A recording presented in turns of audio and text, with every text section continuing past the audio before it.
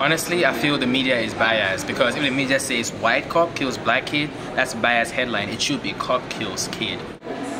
I think it's like a two-way street. I think some officers do abuse their rights, and at the same time, some officers get accused for things that they really didn't do. Well, I feel that the media, it definitely has a slant to it. It's basically covering what it wants to cover. It's not covering the whole story. I feel like the media does a good job covering the injustices done and only shows what they want us to see and doesn't really give us the full story. I think it's a good thing and a bad thing because some people are affected more so by certain parts of it, and on the other part it's bad because people don't need to see all that. We have enough of that in our society today as it is.